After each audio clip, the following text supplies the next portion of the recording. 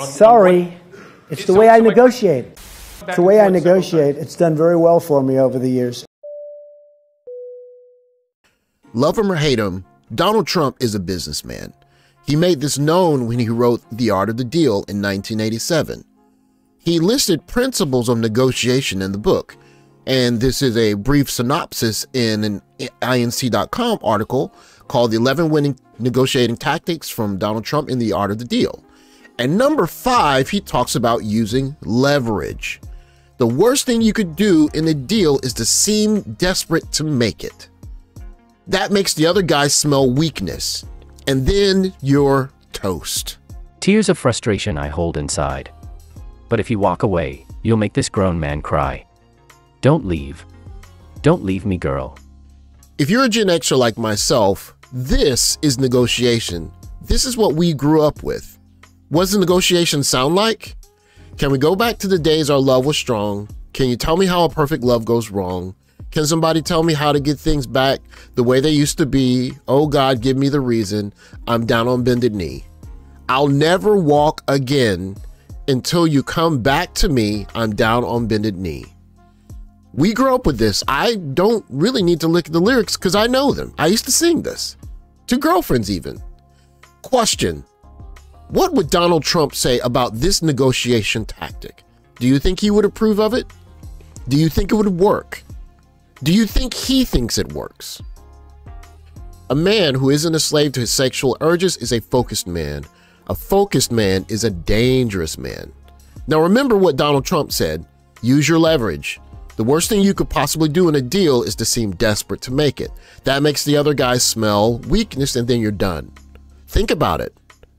As black men in particular, we are kind of trained or taught that it's a treat for us. So for a lot of men do is we want to jump through the hoops so we can get the treat, the physical affection.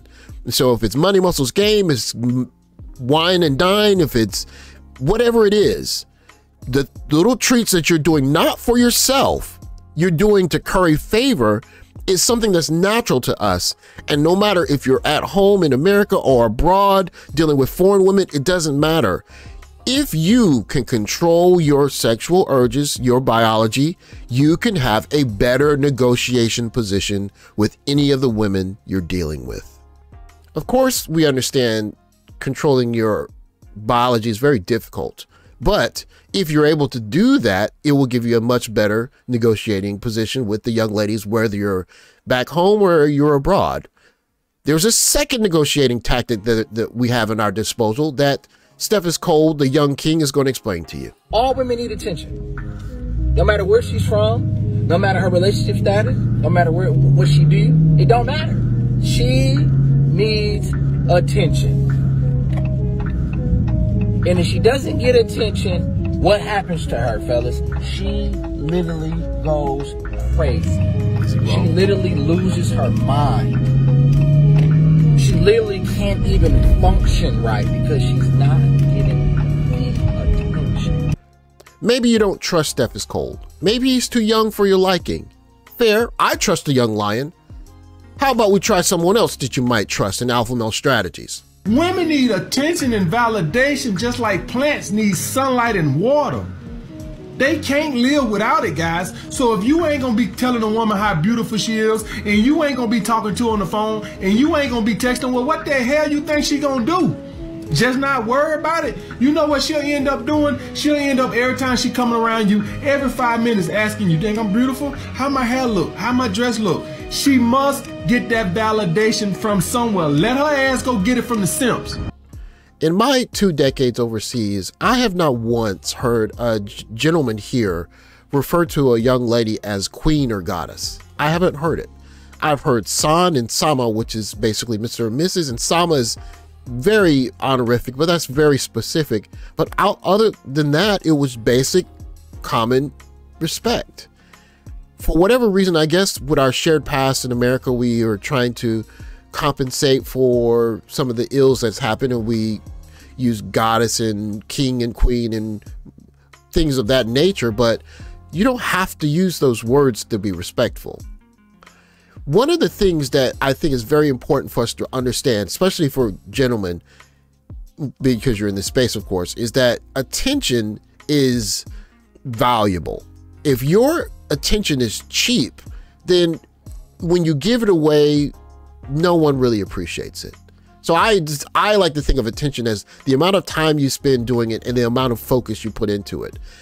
If you put a large amount of time and a large amount of focus into learning a trade or a skill or a language, then that means that your attention becomes more valuable because you could be doing that other trade or that other skill instead of giving your attention to someone that you're giving it to.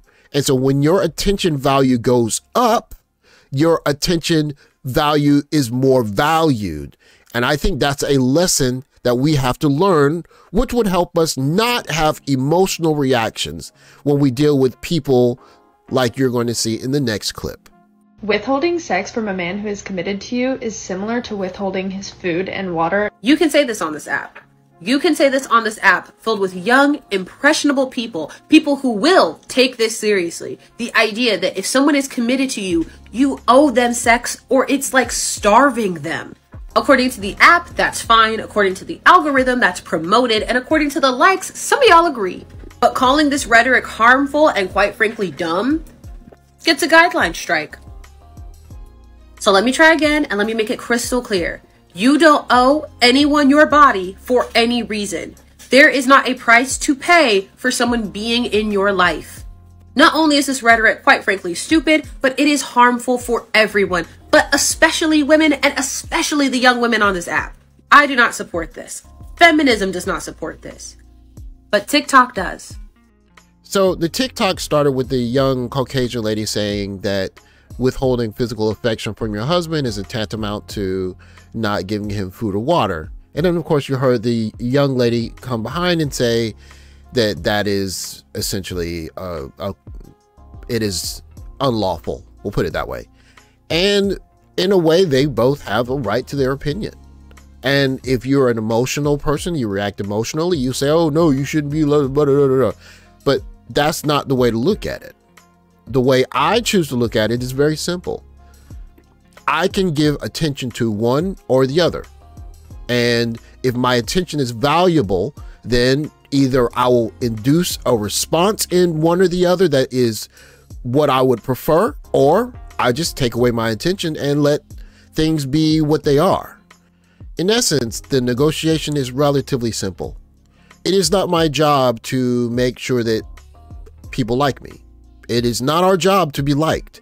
It is our job to be productive, to be law-abiding citizens, to be upstanding people. But it is not our job to make people like us, and it's not our job to placate for the opportunity at physical affection. If there is a hoop to be jumped through, if I don't want to jump through the hoop, I don't jump through it. It's not something I choose to do. I want to be 100% clear and unequivocal about this. This young lady is 100% correct. She's 100% ethically right. She's 100% legally correct. If she's in a situation where she does not have the feeling or the passion for the person she's with and she just chooses not to be intimate, that is 100% her right. But also what comes with that is, what if the other person in the relationship has leverage and says, well, maybe someone else will value my attention? If we as men increase our value of attention, then of course there will be other people that will want to get in front of it. And so if you are in a situation and you don't have any leverage, i.e. you're giving your attention away, your attention is not valuable, you're begging for closeness, then you don't have any cards to play.